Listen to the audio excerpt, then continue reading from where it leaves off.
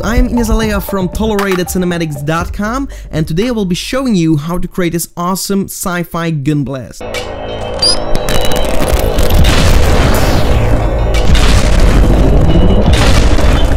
Alright, so that looks pretty cool. I have some footage for you with a link in the description. You can download it and you can import that in After Effects and just put this in a new composition. The first thing that we'll do is change my composition settings to 32 bits per channel for the color right here, and then we can get started.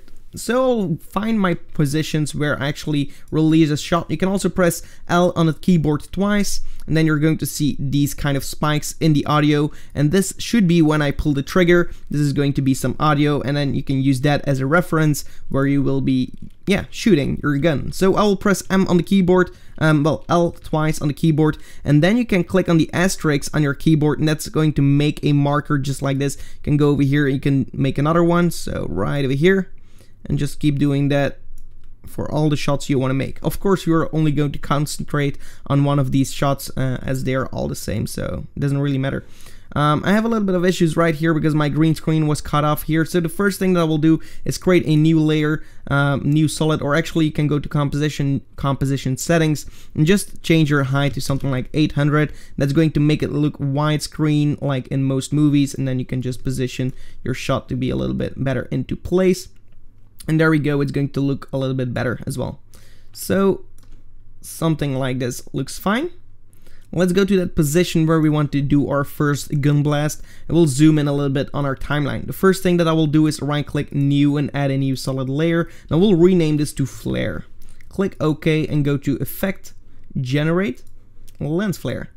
And of course this lens flare doesn't look nearly as good, but we can change the lens type to a 105mm prime, and then just click on toggle the switches until you see this mode and change it to a screen. Then reposition it to the beginning of your gun right here, and we can just increase our brightness, something like this. Click on the keyframe for the brightness, go one frame backwards using the page up key. You can do so and just set this back to 0. So now you have an initiate blast right here. You can move one frame further and maybe change it to something like 50. Well, 50 is a little bit too low, but we can increase it like so, and also click on the stopwatch for the flare center. Press U on the keyboard to reveal all your keyframes right here, and I'm going to offset this keyframe one keyframe back, well, one step back, and then we're going to reposition that to the beginning of our gun, so right here, and then we're going to move it up frame by frame until we want it to go away around right here. I'll set this to 0. Now if we're going to preview this, I'm going to press B here and N on the keyboard here, so we trim our comp like so, and then I'm going to do a simple preview. I'm going to unselect my audio so I don't hear that, and I just want to concentrate on the blast anyway. Okay, so this looks pretty good as already. I'm going to create a new solid layer right now, and I'm going to rename this to lightning. I want my gun to give it some kind of lightning, so we're going to search in the effects and preset for advanced lightning right here. We're going to apply that to that solid layer. Now we'll have something like this. We can change the lightning type to a strike. Move the beginning right here to the beginning of your gun. You can also unselect your flare so you have a better understanding of where the beginning is, and then you can move this out of frame and just try to give it like that feeling so it looks like 3D. And there we go. We can also click on these stopwatches right here and move one frame back and move it down a little bit like so.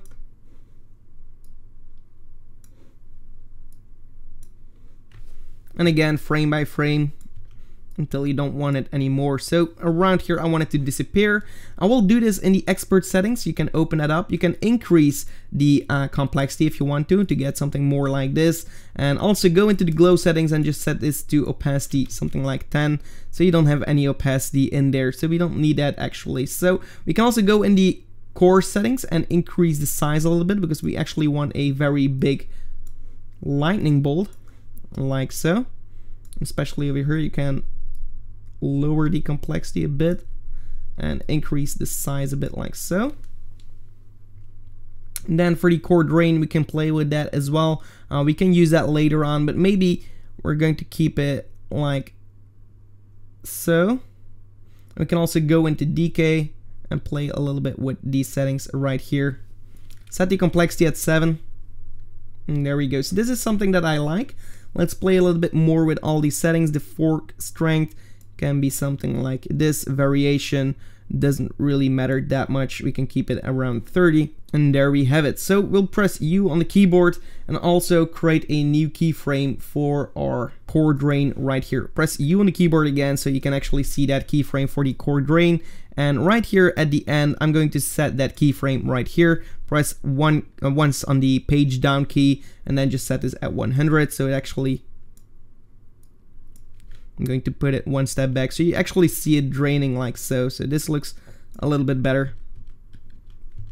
And then right here, I want it to be disappeared. So I'm going to press Ctrl-Shift-D and then we can delete this part. And we can also trim this area a little bit. So right here, we have our burst. And do the same thing and just trim it down like so. And now we have our lightning bolt, as you can see right here. And if you're going to combine this with our lens flare, you're going to get something like this, which looks very cool. Okay, of course you want to give it some color, so I'm going to click on my lens flare and I'm going to add an effect, color correction, curves. And right here I'm going to the blue channel and I'm going to increase my blue color. Then go into the red channel and take away the red so we get a more cyan look. Go into the greens and add an S-curve so we get some more contrast in these colors. I'm going to copy these curves for now, but currently I'm not going to paste them on my lightning because I don't really have any glow, and glow is going to add up for your color. I'm going to use the perfect glow, which you can download on our website at the freebies page. Just import it. I also have a video on how to import presets and just drag it onto your lightning. You're going to get something like this, and of course this is not exactly what we're looking at, so I'm going to search as well for solid composite, and I'm going to put this on top of my glow and set this to black.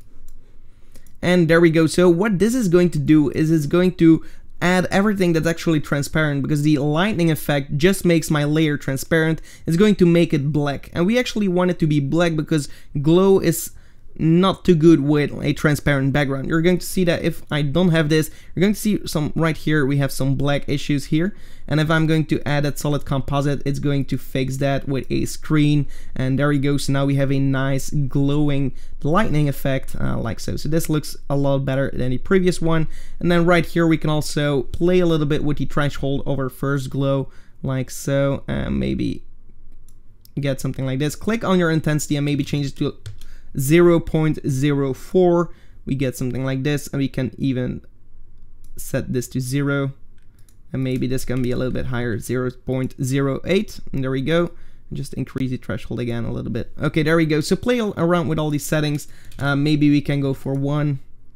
And there we go. So now we have a little bit of glow in our lightning, and the only thing you want to do is copy the flare curves right here to our lightning. And you can see right here we don't have a lot of detail, so you can also play with the keyframe of your threshold. So like right here you can click on the threshold for the glow and then go one frame backwards and just increase it until you can see something in your lightning as you desire. Something like this looks pretty good. And then right here we have less glow, and it's yeah, a little bit better fit for our lightning effect. So let's do another preview. And there we have some color in our flare. This looks pretty good as well. What you can do as well is add some sparks. We're going to release a pack really soon, so maybe a link will be in the description by the time you are watching this video. If you are not you can make your own sparks or wait for that to come out, and then you can add that on top as well. To give you a little idea, I just imported it right here, and I'm going to put my sparks right here, set this to screen, and let it play like so. And I'm also going to right click, transform, flip horizontal, and just reposition it like so.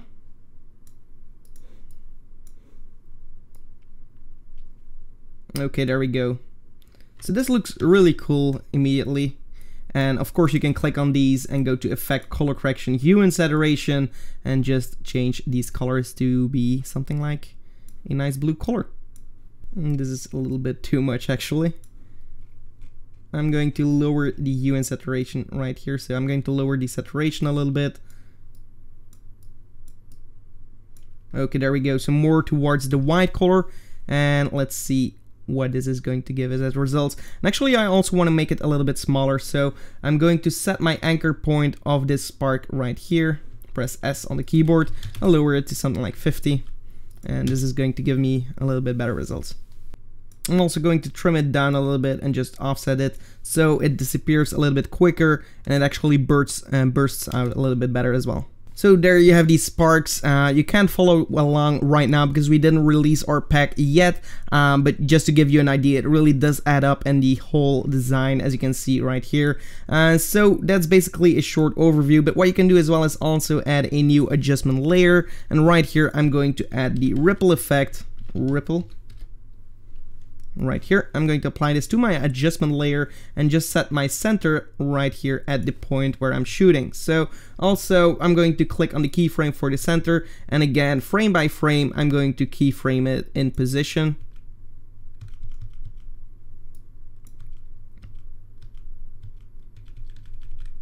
And after a while, you don't need to do it anymore because right here, we actually want the ripple to still appear in the same position. So what you can do now is play with the height a little bit and with the width and of course the radius.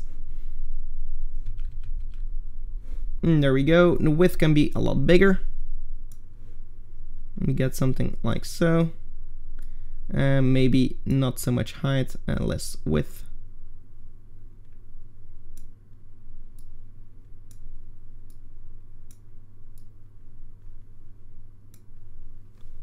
Somewhere around here. I'm going to set this at 0 and click on the keyframe at the beginning of my blast right here. I'm going to click on the stopwatch for the radius, and like right here I'm going to increase it like so, and then right here I'm going to set it back to 0. So now if I press U on the keyboard, I have keyframes like this. If I'm going to play this back, I have something like so.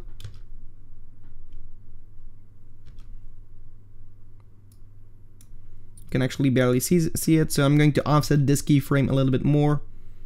But what you can see is right here we have some black issues right here. So I'm going to click on my effects. So I'm going to search for motion tile in my effects and presets and just put it on top of my ripple effect. And right here, click on mirror the edges, and for the height only, I'm going to set this at 120. That's going to resolve that issue right there. And also for the speed of our ripple effect for the phase right here, we can also play around with that. So go to the beginning, keyframe for the ripple phase, and then move forward right here and just increase it a little bit. Press U on the keyboard and just offset that single keyframe to the end of this, of your radius.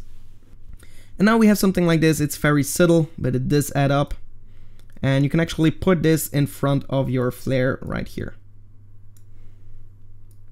We actually want to warp just myself right here and not all these sparks. So this looks a little bit better. Alright, so looking pretty good. And what I'm going to do now is click on my footage, hold Ctrl and press D on the keyboard to duplicate my footage. And I'm also going to trim this down, and so I only have this part, and then like right here, I'm also going to trim this part down.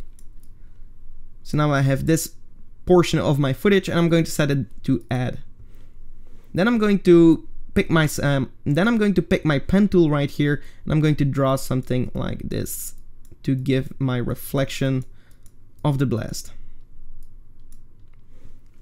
Press F on the keyboard once you have made your mask and just feather it out a little bit like so. And go to the beginning, press T on the keyboard for the opacity, move one frame forward, maybe one right here we can still keep it at 100. And then right here we want it to be something like 0. And now we have a short reflection burst on ourselves. We can click on our footage and go to Effect, Color Correction, Curves, and also add some blue color in ourselves so it actually looks like it's reflection of our muzzle flash. And it's actually really subtle that I'm not sure if you actually need it because I don't really see the reflection, but yeah, it's just an option. If you have like less flare, you might actually notice it. But yeah, this is the result of our Sci-Fi gun blast. I hope you enjoyed this tutorial, and if you did, give it a like and also subscribe to the channel for more. Thank you so much for watching, and goodbye.